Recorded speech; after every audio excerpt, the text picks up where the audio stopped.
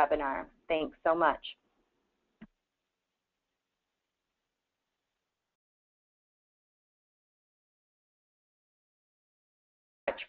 For joining us. We're going to go ahead and get started today to be respectful of everybody's time.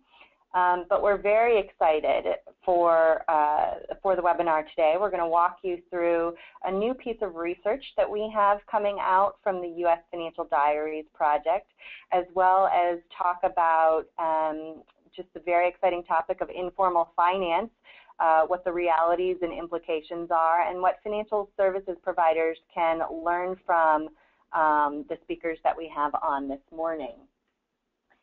CFSI is a national nonprofit. We are leaders in financial health, and we work with financial services providers across the spectrum to really help folks make high-quality products that serve the needs of consumers. With us this morning, we've got two phenomenal speakers. The first is Rachel Schneider, the Senior Vice President of Insights and Analytics here at CFSI, and she's going to be talking about new research that's come out from the US Financial Diaries project. And then second, we have Roberto Bargagli, from the CEO of Yattos Social Funding Circles, and he'll tell you more about the work that he does and the customers that he works with. So we are going to turn it over to Rachel Schneider to talk more about the recent research and what she has found over the past few years in working with many, many Americans across the country around the topic of informal finance. Rachel, take it away.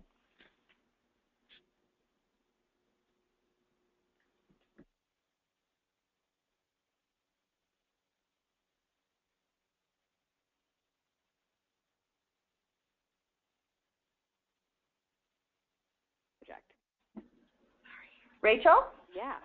I think you're there. Sorry. So sorry we had you on mute. Go ahead. I wondered why I was talking, and yet, thanks. That's great. So I'm really glad to be here, and thank you all for joining us. Can you move to the next slide? It doesn't look like I necessarily have the ability to do so. Ah, there we go. Perfect. Thank you. So as Elizabeth said, I'm going to be talking mostly from the US Financial Diaries research that we've been doing. And this is a, if you could switch to the next slide. It looks like I can't, so I'm just going to rely on you, Catherine. So the US Financial Diaries is a research project that enables us to work with about 230 households, so 520 adults in all. And we collected 12 months worth of data with these households, where we asked them everything we could about their money, basically, what they were spending, what they were earning, how they were spending it, why they were choosing the financial products that they chose. And the way this worked was that 12 full-time field researchers went out and talked with people on a regular basis in 4 different research sites across the U.S. And in addition, because we had a long-term relationship with these households, we've been able to go back and ask follow-up questions, make sure we understand the data, and really to go back and ask why. Why are you doing what you're doing? And that's been an extraordinary element of this project. It really distinguishes it from traditional quantitative surveys that give you a snapshot but don't necessarily enable you to delve deeper into the rationale behind decisions that people are taking. If you scroll to the next slide. We are really lucky to be joined in this partnership with NYU. Jonathan Mordock had done very similar research internationally, and the research we're doing here builds off of that directly and is supported by the Ford Foundation and the Citi Foundation, as well as the Omidyar Network. So before I dive into more of what we've heard from others, let's hear from you all on the phone. So we have a poll. How many of you have either borrowed or loaned money to a friend or family member? And you can just click on your screen. 2 options online. You can click yes or no if you have either personally borrowed or loaned money to a friend or family member. We'll give people probably another 10 to 15 seconds to answer, and then we'll see the results.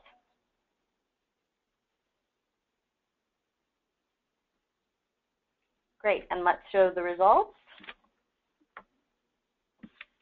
Yes, 82% of you.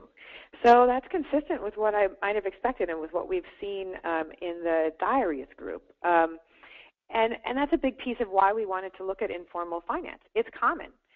This is not an off the side of our desk activity. Most of us are engaged in financial relationship with friends, family, colleagues in some way. If you scroll to the next slide, you'll see the second reason why we think it's important to look at informal finance is that it's not a substitute for formal. So often we think about it as, well, why are people not using banks? Everybody should use banks for everything, right? And in fact, people cobble together a variety of services to make their financial lives work. And what you see is that informal finance is a complement, not a substitute for existing other uses of other financial products. So among those who we saw using savings groups, which I'll talk a bit about shortly, or using money guards, 90% of them do have bank accounts in which they could keep this cash. Of the people who borrowed from friends and family or lent to family, of those who borrowed from friends and family, 55% of them also have credit cards. So this is behavior that existing banked clients are participating in. It's an add-on. Let's move to the next slide. You'll see the third reason why we think it's important to look at this, which is that these are the tools people design on their own. And so, I always talk to people about, I ask what information helps you design and deliver financial products, and people, of course, use surveys and they use focus groups. And the challenge we all know about is that in a focus group or a survey, you're testing what people think about a concept that you've already designed. And when you look at what people are actually doing, it enables you to go significantly further than that and start from scratch with the problem they're trying to solve and the solutions they're coming up with to solve them. So now I'll talk a little bit about borrowing and lending behavior in particular. So what I most want to point out in this chart is this second column here. Loans from friends and family is the second most common form of credit that we saw among the US Financial Diaries households. It far surpasses the use of payday loans, pawn loans, and auto title, which are topics we tend to spend more time as an industry thinking about. And we should think about those products, certainly, but borrowing and lending from friends and family is, in fact, far more common. Another important thing to note on the next slide is that people are often on both sides of this relationship. So within this population, we worked with 41%, so roughly 40% were borrowing, roughly 40% were lending, 22% were doing both. I think, to me, this emphasizes the idea that it isn't a lack of financial capacity that is making people borrow from their friends and family necessarily. Right? It's not, oh, I'm at the edge of my rope and so I'm going to borrow from my brother. It's that I'm in an ongoing lending and borrowing relationship with the same people or with others in my community. On the next slide, we're showing some information about the size of the loans. Now, I didn't point this out at the beginning, but it's important to note, looking at this slide, that the people in the US Financial Diaries sample are middle and lower income. It's about a third below poverty, roughly a third around poverty, and then a third coming into the middle class. And so the loan sizes are all relatively small. You might see higher loan sizes among a higher wealth population. And I think what you see is that to me, this corresponds with what the biggest gap in the marketplace is, that it's very hard to go and find a $100 loan or a $200 loan. And also, people want to spend less time getting those loans. So the process of getting a formal loan for $500 has got to be pretty easy before it compares well to going and borrowing money from your brother. On the next slide, we're looking, I want to tell just a quick story about the Leons, which is one of the households in the Diaries group. And so Andrea and Manuel are a married couple. They are recently married, though, and so they haven't fully merged their finances. So what we know about their finances is that Andrea has a very consistent income. She's this big fat red bar. And for the most part, she receives a regular paycheck. Manuel, however, works for a house cleaning company. So his income by nature has more volatility in it because it depends how much work the company has. And that creates uncertainty in their finances and some amount of spikes and dips. But from Andrea's perspective, who's the primary manager of the household's finances, there's an additional complexity, which is that he keeps some of his money to himself for his own expenses and contributes other of his money to the joint household. And they're really newlyweds and haven't fully talked about how much money he should give on a regular basis. And Andrea's mostly okay with that. Like, it gives her some uncertainty, but the flip side is that she has full control over the part of the money that she earns, right? So it's mixed, right? The two of them have one child together and then two children from Andrea's previous marriage who live with them. So they receive child support, and that's been fairly consistent. But they're in a transitional phase financially. And as you'll see, they, like many families, receive a significant tax refund in April, and that's the big purple spike in the middle. So, let's go back to Andrea and Manuel. So they borrowed from Andrea's father, and what they did was essentially, Andrea is a very savvy user of credit cards, and she was actively managing her credit card burden, and she had a 0% offer that was going to expire, and she didn't want to start paying interest. So she borrowed money from her father in order to bridge until when she got her tax return and could pay him back. She used to have really bad credit because when she got divorced, she had essentially a lot of debt out of that relationship, and she's actively trying to repair her credit, which is part of why she's so focused on her credit cards. And so she's taken out credit cards and religiously repaid them. And she recently applied for a car loan, and through that process got a chance to understand what her credit score is today. And her credit is now quite solid. So she thinks she could have borrowed money from either a different credit card or from a bank when she borrowed money from her father. She didn't go to him because she thought that was her only choice. But she knew it was a 3-month loan, and she felt confident about what her source of repayment was going to be. And so she felt this was just the easiest, cleanest option. So if we move to the next slide, we'll talk about some of the advantages of informal credit. Really, it comes down to 3 things: the convenience, the cost, and the flexibility of repayment.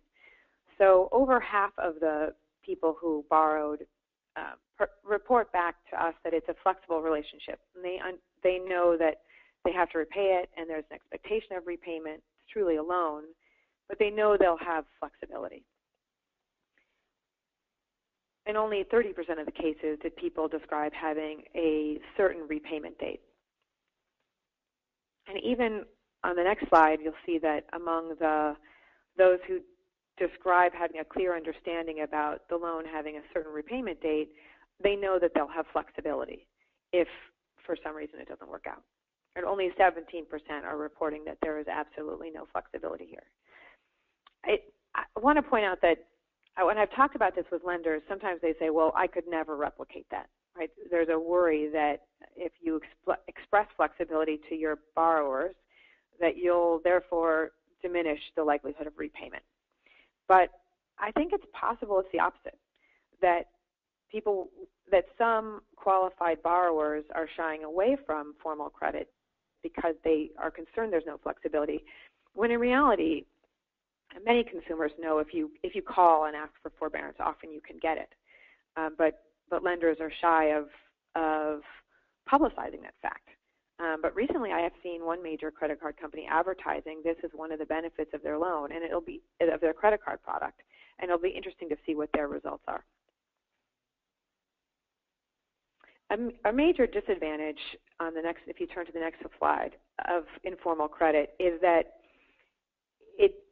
it's challenging for the interpersonal dynamics, right? So this quote from one of the participants was evocative for me. It says, "I was given no choice. He offered to help out. There's no interest. But even though you get the leeway and they understand your situation, I know I owe him, he knows I owe him. The bank doesn't know when you take a vacation or go out of town, but he does know." And you hear this sort of statement repeated regularly. The interconnection of your finances with others in your life is both a pro and a con. I suspect this resonates with the 80% of those of us on the call who said we've borrowed or lent money to family or friends. Another real disadvantage of informal credit is that it works well now in the present. You can meet your financial need, but it doesn't build a path towards better products. It doesn't get reported to the credit bureaus. It doesn't increase your credit history. And it's potentially a real strain on the community. It means that any given community is lending and borrowing amongst themselves. And for a lower income or a middle income community, that means they're not spreading out their risk across a broader population. It can be a real challenge. So now I'm going to shift gears and talk a bit about savings, but I'm not going to say a lot because I know Roberto is going to focus here, and I think what he has to say is just fascinating, and I want to get to that piece of our content as quickly as possible. But I'll lay a little bit of groundwork and point out that savings group behavior, which is sometimes described as lending circle behavior, is one of the most exciting things that you see in informal finance. And essentially, the way that savings or lending groups work is that a group of coworkers or family members or friends essentially work together, and sometimes groups are 10 or 15 or 20 people. And the way it works is that each individual pays into a shared pot on a weekly basis, and everybody who's part of the group takes turns getting the full amount. So if 10 people are each in a group together and they're each contributing $100 over the course of 10 weeks, then every week somebody gets to go home with $1,000. If you're at the beginning of the cycle, this is really borrowing. If you're at the end of the cycle, this is really saving. Either way, it's an extraordinary way to gather chunks of money, usable chunks of money. On the next slide, we're showing where we saw this behavior. This is mostly an immigrant activity in at least our study. I saw a national survey recently that suggested about 6% of Americans are participating in this kind of activity. It's really common all over the world and is something that you see immigrant communities bringing to the U.S. with great success. It's probably existed since the beginning of time. On the next slide, we're pointing out a little bit about why this works, right? So the social connection that people have with each other is a very powerful motivation. I asked one participant in a savings group what would happen if she stopped contributing. She looked at me like I was nuts. Like I had two heads. And somebody else I asked the same question to said, well, it's sacred. It's just not an option to not contribute. And so it prioritizes this savings over other financial obligations that might get in the way, which is connected to something I was saying about debt, because when you have a savings obligation like this and somebody comes and asks you to lend them money, a viable excuse is, I can't. I've got to give it to my savings group, right? And that's very powerful for people. On that next slide, you'll see a little bit. This chart shows the blue lines are total income. The red is deposits as a percentage of income. So for one household in particular, it's showing the incredible discipline that this behavior is creating because she's saving such a huge percentage of her income here. On the next slide, here's a bit more about Melinda Perez, who we describe a bit in the research piece that we've just put out. She participates in a savings group where she gives $200 increments. So some of the variation you're seeing in this chart is just the difference between months that have 4 weeks and months that have 5 weeks. In a few cases, you'll see in September, for example, or April, she is giving less than her full $800 commitment. And in those cases, her sister lends her the money to give to the savings group. and then they settle up when she receives her chunk of money at the end. And then we'll move to the next slide. So again, here there's some pros and cons, right? The limitation here is that the flip side of the weakness of the corresponding strength I described in how disciplined people become about the savings. The flip side is that they become really disciplined, and sometimes perhaps there's a mismatch between their need for cash flow and their commitment to save, and that can be challenging for people. And as with informal lending, there's a lack of connection point then into the formal system. So this might work today, but again, it doesn't build your credit history. If you're at the beginning of a lending circle cycle and you're essentially borrowing this money and then repaying it, you get no credit for that in your credit history. So in the long term, there's a real advantage to finding connection points between the formal and informal finances that we see. So with that, I'm happy to turn it over to Roberto, who's, I think, really on track, like thinking about what the connections are here between informal and formal. And it's really exciting work.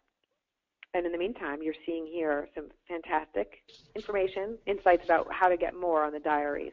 You can sign up for our research alerts. You can join us on December 3rd for a live stream on the hidden financial lives of working Americans. It will not simply be a repeat of this content. It will be some other research that we've done coming out of the same study. And I'd really encourage you to follow us. We're going to keep having more information to share. Thank you so much, Rachel. As a part of the follow-up to this webinar, we will be going ahead and emailing you participants this link. And we really do encourage folks to sign up for the research alerts and join us December 3rd for another event where we talk more in depth about the research presented today. And with that, we'll transition to our next speaker. Roberto Bargagli is the CEO of Yattos Social Funding Circles, who's going to talk a lot more in depth about the, especially the savings circles that Rachel mentioned briefly. At any point, if participants have questions that you'd like to ask of the speakers, go ahead and indicate those to us through the chat box on your menu panel for GoToWebinar. We will be doing a bit of Q&A after Roberto speaks. So thanks so much, and go ahead, Roberto. Thank you, everybody. We're going to speak a little bit about Yattos and what we call banking on each other, or the P2P lending evolution. So the next slide, please. Okay, the problem is that these are old statistics, but more than 1 in 4 US households are either unbanked or they are completely underbanked. And more than 63 million adults use payday loans or pawn shops, and more than 30 million adults use them once a month. So basically, unbanked and underbanked population is increasing a lot over time, and these are statistics for 2011, and it's getting worse. But basically, the population and unbanked, it's increasing, and also the underbanked as well. And 62 million are considered credit leapers, and 180 million have access to subprime credit rates. So, and the worst part of this is that more than 37 million have no access to credit at all. So on the next slide,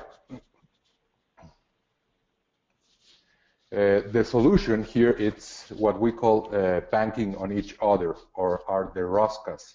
And basically the ROSCAs are rotating savings and credit associations. And basically are the savings groups that Rachel speak a little bit about, and are very popular in Latin America, China, India, and Africa as well. And they are based basically on factors such as honor, trust, and affinity. And participants have normally 1 degree of separation. And because it's a matter of honor and trust, we have almost near 0 default rates. And all the collections always relies on peer pressure and on your social graph. So basically, the ROSCA features are peer-to-peer lending, but between friends. So there are an alternative way to use P2P lending within the closed circle. And the Roscas replace completely the social function that the banking industry has lost.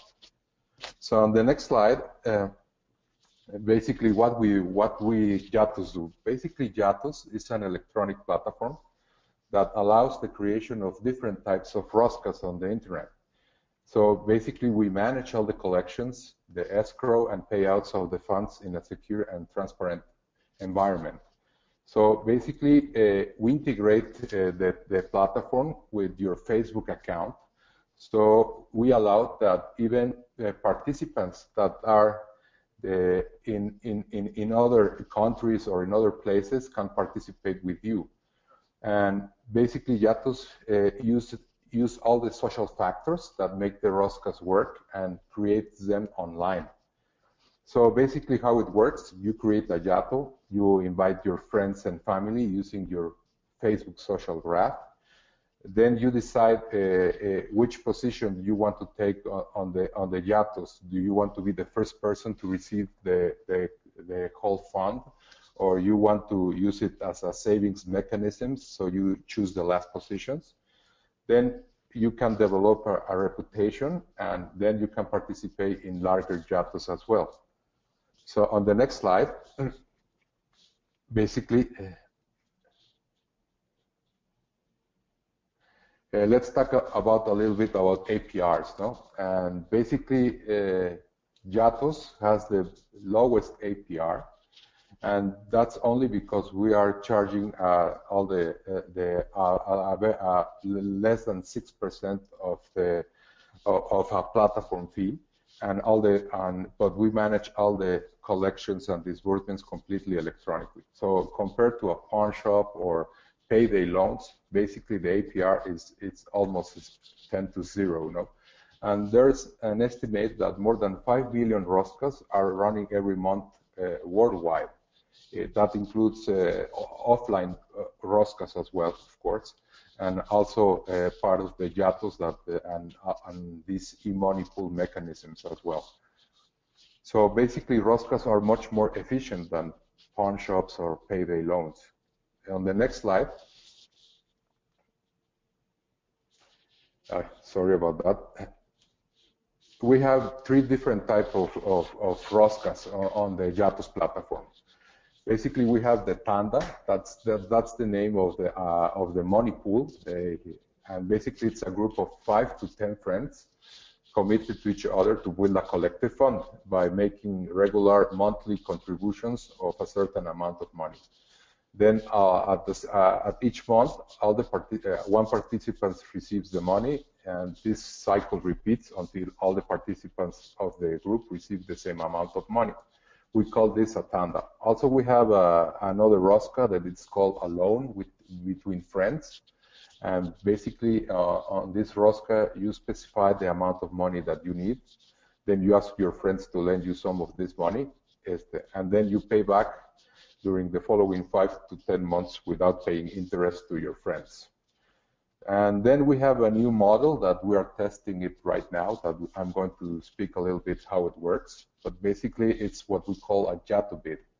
And basically, it's like a Tanda, but basically the group of friends are committed to make a recurring contribution to the group, and all your friends receive the money contributed. But in this case, if you need the money first, then you place a bid for the money. And the best thing is that the amount of the bid that this person's then this bid is basically distributed among the friends who have not received their money. So it's more than savings because you receive an extra cash. And on the next slide, I'm going to show you how it really works. So basically, how does a Yatto bid work? And for example, do you need money? How much money do you need? And how much money are you willing to save every month, 2 weeks, a week, a quarter? So basically, for example, if you need 400, then you could save 100 each month. But on this case, the next slide, please. every friend will contribute the same amount that you define during a period of time. Then, example, you gather another 4 friends, so every friend will contribute $100 monthly, so you have a pot of 400. Then, who wants to get the money now? So you want to get all the money collected, you place a bid for it. So the friend with the higher bid will get all the money. So, for example, in month number 1, we have 5 friends, and everybody make the contribution of 100. But in this case, Clark put a bid of this amount of money. Bruce put $19. Peter put a bid of 20. Because he put the higher bid, he will receive what was collected minus the $20 for the bid. He's going to receive 380 US, and the rest of the $20 are distributed to the other friends. So, and this happens all the cycles. On the next month, Peter, he already received the money, so he only puts the contribution. He's not allowed to bid anymore. But in this case, Logan put a 15 US bid. So basically, what is collected is 400 plus the bid earnings of the previous month minus what he bid. He's going to receive 390. So this repeats every cycle. On month 3, in this case, Clark make the highest bid, and he received the 400 collected plus the earnings of previous bids minus what he bid on this time, and he received 400 exactly. On the month number 4, the money goes in this case to Diana, and we meet. Here's the math: 400 plus 15 previous bids minus what she bid this time. He received $405. And on the last month, the last person of this circle was Bruce, and basically there are no bids anymore. So he receives 400 collected plus $25 of previous bids. So he receives a total of $425. So this is, I think this is a very attractive mechanism. So it's more, if you really need the money, you put a bid. And if you want the money more for savings, so you always bid very, very low, and you're going to earn a little bit more. So we're testing this mechanism right now, and this is some demographics that we have right now on the platform who are using us. And basically, the platform is running right now in 2 countries, the United States and in Mexico. And as Rachel told us, this is more like a cultural thing, an immigrant thing. And I think Mexico really knows the money pools, the tandas. So basically, we have more people using the platform from Mexico right now. On the gender, we have that male 56% and female 44%. And basically on the age, this is how it compares how the age that we have on the platform. And basically we have the older people, surprisingly here, 40 to 50 years are the ones that they are used to this kind of mechanisms, because tandas and money pools and roscas are it's a very old and traditional concept, and they are very familiar. So it's not surprised that a teenager, for example, that he really doesn't know how a savings group or a rosca works. No? And basically, Yattos right now, by the numbers, since we launched the platform last year, we have seen these numbers. We have 783 Yattos, and 523 are tandas, 243 are loans with your friends, and right now we're testing the bidding Yattos, and we only have these numbers right now. but so far so good. I think these numbers are going to increase in the very near future. And basically for what they are using us, and basically it's for business. They want to fund a startup or grow a business, or they want to buy inventory or want to buy a new equipment or so. And the other large percentage is for debts. So they want to pay late bills or pay credit cards, because credit cards have a very high interest. So they want to put more money on the credit cards so they can reduce the interest, or they want to pay loans to somebody else or to banks. So basically these are the statistics that we have right now on the platform.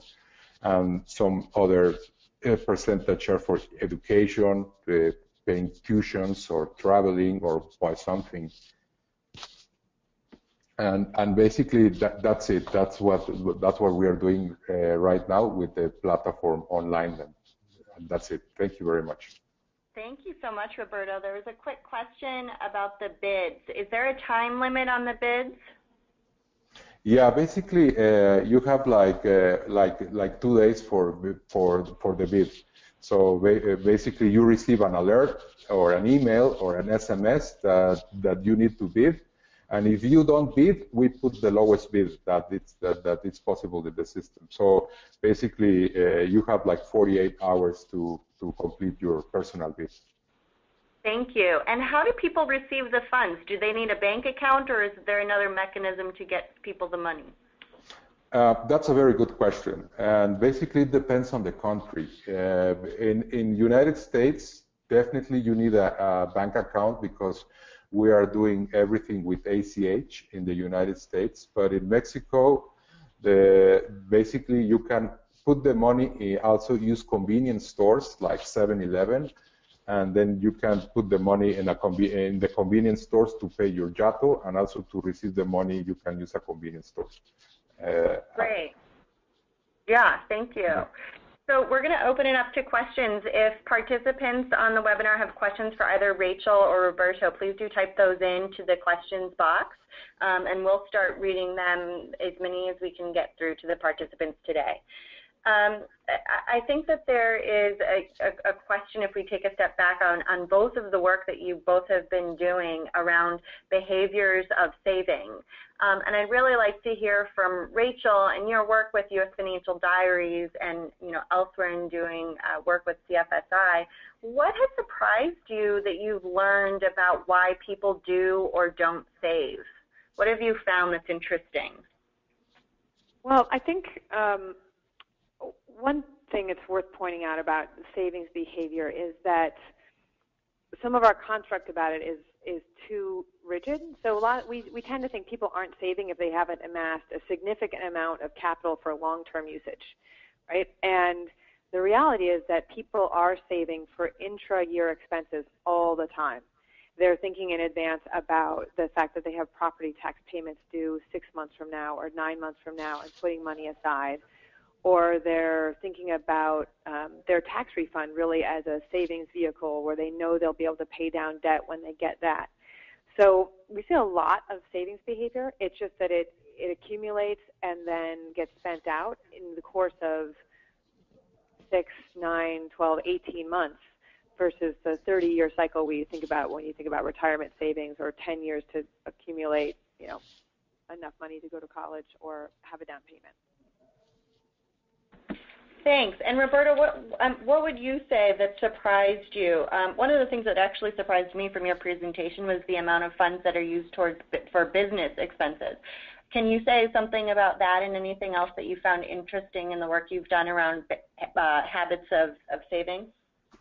Yeah, basically people, they are very, people, I don't know, but what we have see is that they are very bad to savings. They don't have the habit.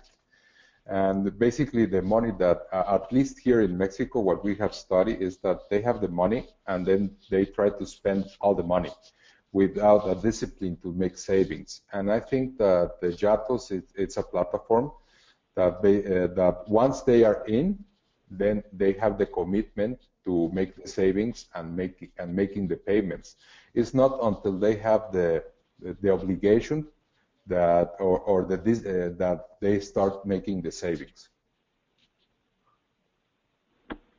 Great, thanks so much. There are quite a few questions coming in, and I'd love to hear both of you talk a little bit more about how you think banks and credit unions can learn from the work that the work that both of you have been doing.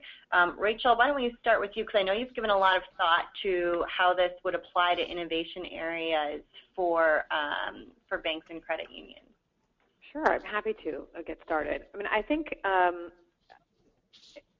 a huge way to think about this is that there are some things you can do to just directly build from what we've described, and I think Yattos is a terrific example, right? Formalizing an existing behavior, turning it into a business activity is valuable and holds promise in a variety of ways. When you think about peer-to-peer lending writ large, it's really just a way of formalizing the informal borrowing and lending that we're describing. So that's one thing to think about. The second thing to think about is leveraging the more abstract descriptions of what we're describing for product development. So, for example, why does the savings group work? It works because it's a public commitment with social norming attached to it. So what other innovations could we think of that would be public commitments with social norming attached to it? This isn't the only one, and there's something about that idea that enables people to make different decisions. So I think about the work, some people have tried to use social media to social norm around spending. And I think there's promise there. It makes sense to start thinking about how does my budget compare to other people in my age or income bracket? How does my retirement savings compare to other people in my age and income bracket? There's a danger there that the social norming could set expectations that are too low, but it's also possible they could encourage people to be more inspirational and try harder to achieve their financial objectives. So I think there's a lot here on that. If you think about it in that way, so social norming has power. The fact that people have limited attention to give to a variety of financial decisions is also really important to think about. I don't believe that people can save for all of the things they need to save for at once effectively and manage their spending all of the time. It's a little bit like dieting. We all need splurges. We only have so much attention to give to eating healthily. You're going to decide to have cake at a party, right? And I think that part of what we see in some of the savings groups is that what it's doing is focusing attention on a specific savings goal with regularity and consistency and reminder, and that's particularly useful. So you can imagine other products that build on that idea. And then I think the third thing I'd argue is that linkages between this informal activity and formal are incredibly powerful. So anything we can do to make this informal behavior become part of our credit scoring, credit history, assessment of creditworthiness in general process, I think is particularly useful. I think that's a really interesting point, and one that is brought up, sometimes when talking about different types of saving or financing, is that it doesn't always get, especially in the United States, reported to the credit scoring agencies. Roberto, can you speak a little bit about either work that you're doing or other models that you've seen that have been trying to build linkages to either building credit scores or getting people a little bit more traction on their credit history? Yeah, thank you. Basically, as Yattos is a platform and is not a financial institution, we have some limitations to report the activity to the credit bureaus. Basically, it's something that we are working on because we have seen some studies. Also, there is an organization in San Francisco that is called Mission Asset Fund, that they are doing exactly the same thing as Yattos, but completely offline. And they are reporting that activity to the credit bureaus. And basically, if you report like 4 consecutive good payments to the credit bureau, it can increase your FICO score in 52 points. So I think it's a good thing to do, and I think for these funding circles are a very good mechanism in order to increase your scoring. But right now we are not doing it, but we want to do it in a very near future. Thanks, Roberto. And I wanted to circle back to the earlier question I asked about linkages with banks or credit unions. Can you say anything about the work that you're doing or thinking about partnerships with other types of financial institutions?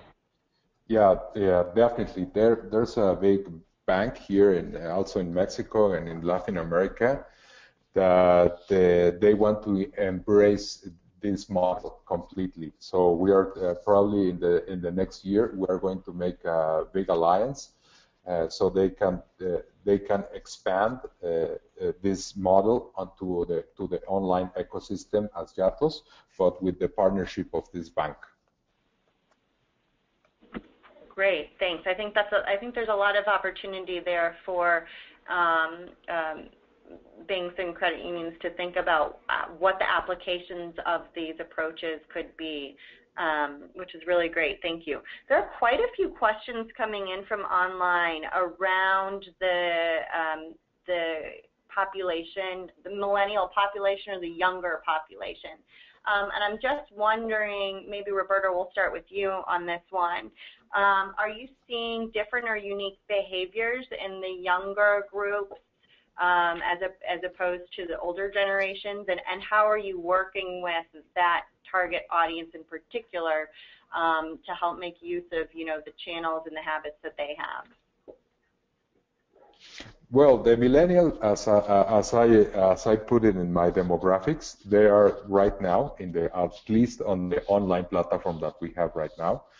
They are a segment that they are not so used to this kind of mechanisms or social circles or social funding circles, and they are not so aware of what really you can do with a social funding circle. So once you explain them and you say, hey, look, if you make a circles with your friends, you can probably save and for the next iPhone, for example, or for your next computer, or for whatever you need. But at the beginning, it's a concept that it's very catchy. So once they get it, they say, oh, this is cool. But I think it's more a problem of educating them. So I think that we are working on that. We are making some webinars, and also we are making some videos completely available on our website. So to explain them in a very fun way how those social funding circle works. That's what we are doing right now. That's great, thank you. And Rachel, was there anything interesting that you found from your research on this younger population, folks in their 20s and early 30s? Not specifically from the diaries population, but I do think even the way we're talking about it on this call, like I'm as guilty of this as anyone, isn't necessarily going to resonate with millennials. We're talking about how can banks and credit unions use these learnings. They're not going to think about it that way. They're going to think about it as what service provider is best for me. And they aren't necessarily going to limit themselves to banks and credit unions. They're going to think about online options, and they're going to think about technology providers, and really anyone who seems like they're going to offer a good service. Thank you. Rachel, I wanted to get back to the US Financial Diaries. It's collected an immense amount of data and information across the country, very intensively, as you mentioned, over 200 households. There's a lot of research there, and I know that project is looking at a lot more topics than just borrowing and saving and lending. How do you hope that this data and research really impacts the financial services industry, and where do you see it going next? It's a big question. So I have at least two things to say. One is, but I'll limit myself to that. One is that I do think this study is going to give us a deeper understanding of how people's financial lives work in a broad way. And so what we're seeing is a level of intra-year volatility that isn't fully baked into any of our expectations about budgeting or transaction products or savings. And it's not fully baked into our expectations around how public policy can be more useful in advancing the financial health of Americans more broadly. So one piece of how I think diaries will be used is just a deeper understanding of what's really happening with Americans in the modern economic era that we're in, which has some very distinct features that are different than how our economy worked 20 or 30 years ago. So that's one piece. I also think that at a more granular level, we're going to see things about how people manage their finances that are directly useful for innovators, but useful in terms of inspiring innovation, not useful in terms of prescripting the answer. And so I think it'll be a lot of learnings like this, like what we're seeing in informal finance, where it's not that you can necessarily go out and now start a company to do exactly what we've described. It's that we'll have some insights into behavior and motivations and how people think that is useful in developing a better intuition about what customers really need. Great, thanks, Rachel. Roberto, there's a few questions that have been sent in to us around, the size of the savings that Yattos is able to help equip people with, and possibly the limitations in getting people only so far with this model. What's your vision for people outside of Yattos' reach, and how do you think that your model is able to affect change more broadly for the industry? Well, basically how Yattos was born is because in a very early years I was looking for an alternative lending, and then I realized that these circles was a very good, was an additional way to get a loan. So I invite my friends, but I made all the collections myself. Something that Yattos allows you to do is that all the collections and disbursements are completely automatically. So that's when you organize these circles manually, you have to make the collections. So imagine that you have 10 friends, so you have to go to the houses of your 10 friends and collect the money.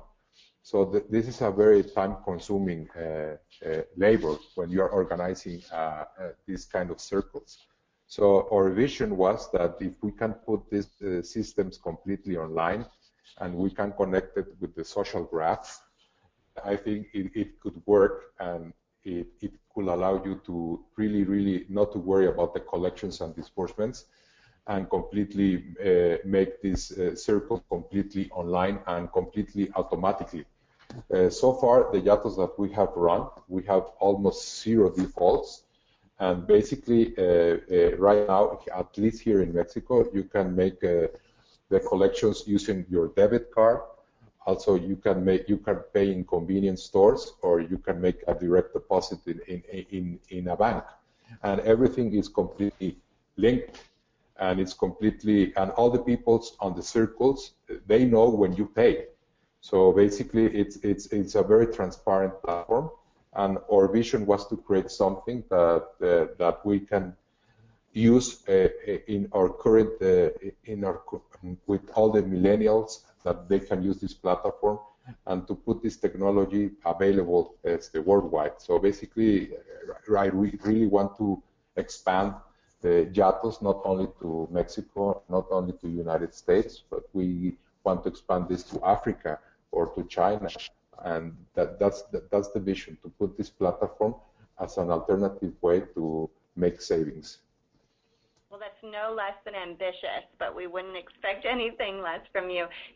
Roberto, we've got some next steps for the US Financial Diaries up on the screen. I know that on your website you guys have a blog and some really cool videos in both English and Spanish that have more information.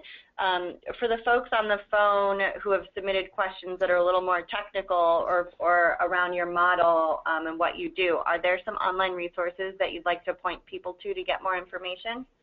Well, basically, yes. We have our website that it's www.yattos with a double T.com, and basically we have the blog, and also we have a contact form, so they can also submit my questions if they have, or if they have more technical questions, I will be more than happy to answer them to my email. Great. So thank you both so much for taking the time out to share some of what you've seen and what you've learned around savings groups as well as models of borrowing and lending in the work that you do. I think it's been incredibly invaluable hour, so we thank you for sharing with us. For the folks who are still on the phone or on the webinar, thank you so much for taking time out of your day to listen in. We will go ahead and send out a link to the full video and some follow-up items that you can do in an email for all those of you who registered, and for anyone here who wants to share the information with other colleagues who are maybe unable to join today. But thank you everybody for participating, and we look forward to watching the exciting work that you both will be doing over the next few weeks and months. Thank you. Thank you. Thank you, everyone. Thank you. Bye-bye.